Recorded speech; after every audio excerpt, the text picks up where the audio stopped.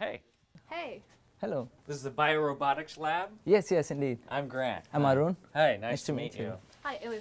Hi. Hi, nice to meet you. So what do you guys got here? Show me something cool. Okay, so we have with us the medical snake robot over here. Okay. It's, What's the idea with the medical snake robot? It basically finds application in minimally invasive surgeries. Okay. So in surgeries where you make like a small incision and enter into the body and reach the anatomy, perform the surgery and get out of it. So instead of like doing like a full thing where you open up somebody's chest cavity. Exactly. So it hastens up the rate at which the healing happens. Right. The patient leaves the operating room pretty soon. Less chance for infection. Yes, Okay. and on top of it, it's snake-like, which means it offers best of two worlds. It's both rigid and flexible, so it can reach hard-to-reach places in the body. Right. It can like take a turn across the heart, reach the back of the heart in no time, and then perform the surgery over there. Using traditional minimally invasive techniques, you would need to make multiple incisions and insert rigid rod-like tools into the body. But with this, you just need to make like a single incision and enter the body. You can turn a corner. You can turn a corner. Okay. So I can show that. Oh yeah. All right. So that's a joystick. Operating is as simple as playing a video game. Okay. Just move the I'm joystick. pretty good at video games. You must be pretty good at this too in that case. So you just move the joystick. Yep. And the tip of the robot Yep. has 2 degrees of freedom. Yep. Right now it can take a roll and a pitch. Okay. And then when you're happy with the orientation, you press the button on top of the joystick and it moves along the direction in which it is oriented. Oh, cool. So for example, if let's say you turn it up and you push the button, will it continue up like? Exactly. So now I'm going to turn it up and then push the button. It's going to start moving upwards. And so it compensates in all these different actuators to make it move in that direction. Exactly. So if you see, there are so many links over there. There are about 60 different links. But Yeah. we have only 6 actuators that control Nice. all those degrees of freedom. Perfect. All right, let me try. Absolutely. Okay, can you back them up? Okay, just move the joystick and get a feel for how the tip of the snake moves. It's my first time doing minimally invasive surgery, people. Give me, it's really cool. It's like it's very nimble for something like, you know, when you look at something that has 6 actuators, it's quite nimble for that. Okay. There is also another point which I would like to make right now. You're having a bird's eye view of the robot and the organ. Right. But typically during the surgery you don't have that. Right. Because you're basically looking at the body through a straw. Right. So the tip of the snake actually has a small camera. Oh my goodness. So we insert optical fiber through tool ports which run all along the snake. Ha! And so you can see, you can Yes. pretty much see down the tunnel where you're going. Exactly. In fact, that sometimes gives you a better perspective of where you are and how you need to move than what Yeah. you're having right now. I like it. I like it. I'm in. I did it. Yay! You're in your first trial. Sweet. That's really cool. Thank you. Awesome. Great work, you guys. Thank you so much. I just want to stay here all day and like play with the snake. I can see that this right now is a prototype. Are you making something even smaller, say, that could, you know, go down veins maybe? Not really, but we are focusing more on trying to give it more features. For example, be able to sense force feedback. Yeah. So right now you had no force feedback when you were hitting the heart. So you can feel, oh, I'm hitting Exactly. the edge of that. And Exactly. Okay. And let's say you're performing a surgery and then you have to remove a tumor. The tumor is generally more stiff than the rest of the organ. Yeah. If there's some way for you to poke and feel that, you know, this portion is hard, this portion is soft, you'd get a better sense of where you are, and then you would be able to perform the surgery with a little more precision than what you can right now. Right, because you might not be able to actually see this part. Exactly. Is the hard part. Exactly. Cool. Also, the tumor is embedded inside the tissue, so just looking at it wouldn't really give you the information, but touching it, probing it, and sensing the force would give you a better information about the tumor. That's great. Thank you. Oh, is this a snake lab? Hey, I'm Grant. Hey Grant, how's it going? I'm Matt Travers. Nice to meet you. Matt. All right, so I've heard about the snake. Tell me a little bit about it, because it's really cool. Sure. So this is a research project that's been going on here for about 15 years. So this is my boss, Howie Choset, has been working on basically how to make robots like these locomote. Yeah. So you can see, I mean, it's sort of a cool looking robot, and it doesn't have, you know, wheels or tracks or even legs like you've seen in, you know, sort of traditional robots. Yeah. And what this means for us is that it's actually very difficult to sort of figure out an intuitive way to move. And one of the cool things that we do, so we're called the Biorobotics Lab.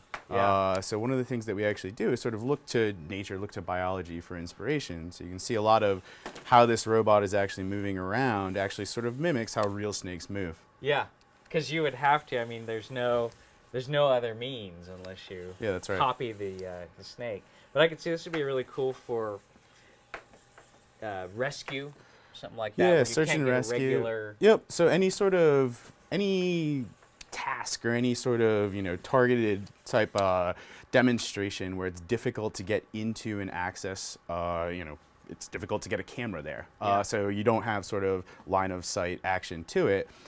So search and rescue, doing industrial inspection is another big one for us. We've actually done archaeology previously. We've been Really? Yeah, we were in Egypt right before the revolution, thankfully. Yeah. Actually doing archaeology. Pyramids? Going underneath the pyramids, Yeah, in fact, going because, through caves. Yeah, because you don't know. It's not always a straight shaft. Yep, You don't that's know exactly where. right. So this is actually your part of an ever-growing group of people who can say that they've actually had You a see? snake robot. Oh! Okay. I've now been constricted by a robotic snake. This is a totally unique experience. Wow. Oh, and look, he's looking around. So there is actually a camera in the head of this snake. So, you know, it's nice to be able to go and get different places, but you have to sort of be able to use the robot as a tool once you get there, right? So for us, what that means is going and doing visual inspections. Yeah. And there's actually 2 different cameras in the head of this robot. Yeah, and you've got LEDs for illumination. But Yep. the cool thing about this is, as I was watching it roll up and down, is you can like find a pipe, for example, and just wrap around it and climb up it. Yep. So we can do. We can actually go vertically on the inside or on the outside of pipes. Oh, that's awesome. So yeah, you can imagine why, you know, certain government agencies would find that interesting. Yeah. Wow. Yeah. The other cool part too, I mean, if you want to actually control the robot, Yeah. so this will go left, this will go right, Okay. forward, and Yeah. back. So I mean, this is just Okay, a PlayStation controller effectively. That's awesome. Okay, let me back you up. There we go. It's, yeah. And to see it move like this, I mean. Yeah, so I mean, one of the amazing things for us in terms of, you know, a research project, right? It's a cool robot, but, you know, ultimately we're a university, right? So we're doing research on this actively and have been for a long time. But basically what you're doing to make it as simple to do what you're doing right now has been, you know, I can a lot tell. of people are in between you and what's happening on the ground Yeah, right I mean, now, you look you at know? all these segments, and it's as easy as a high level left, and all the segments work together. All right, so what is this platform right here? Basically, all of these little holes we can put pegs into. Yeah. So just like PVC made pegs. And basically, we've been doing the same thing, mirroring the experiments that we're doing with the biological snakes and putting them through pegboard arrays to try to see sort of how they're using the pegs to their advantage or how it's inhibiting their locomotion, and then trying to recreate that with the snake. And then underneath these boards, we actually have, it's if you've ever seen like an airsoft gun, like the little Yeah. BBs, it's basically a large bed filled with airsoft BBs. And what it's for is to simulate locomotion in granular material, so Right. like sand. And it turns out that, you know, there's a huge interest in sort of getting robots from linoleum or the lab floor, you know, so to speak. Everyone you'll hear the lab, get robots out of the lab. out of the lab and into the field. So, yeah, exactly. So there's been a ton of interest in sort of, you know, moving towards how does locomotion change when you go from linoleum to granular material. Is it easier or harder? For this robot, it's actually easier. I say that with hesitation. Right. I would think it'd be a little bit easier. Yeah, so it turns out that with these, the BBs, you can actually swim through them. Yeah. So a little bit different than just sort of like normal water or something, but I mean, the closest analogy would be swimming. Yeah. Where real biological snakes actually have the ability to almost swim on flat grounds. Yeah. For this robot, just, we won't go into the details, but for this robot, that's very difficult to do. In the beads, it's actually a little bit easier. Right. Yeah, like when you see, what is it, the Sidewinder, where it goes like Yeah, it gets lateral undulation would be the technical term for it, but slithering is sort of, whatever, yeah. what it'd be called. Can you set the snake to slither mode?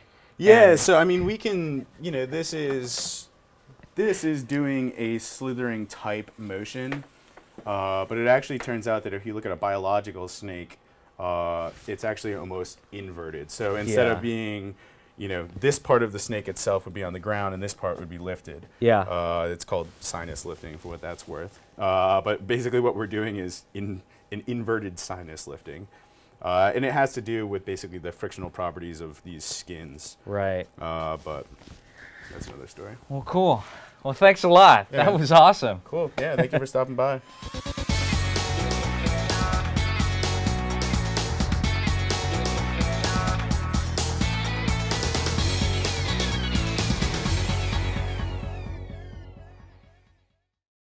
Guys, I think the snake likes me. A little help? We're heading to the danger zone here.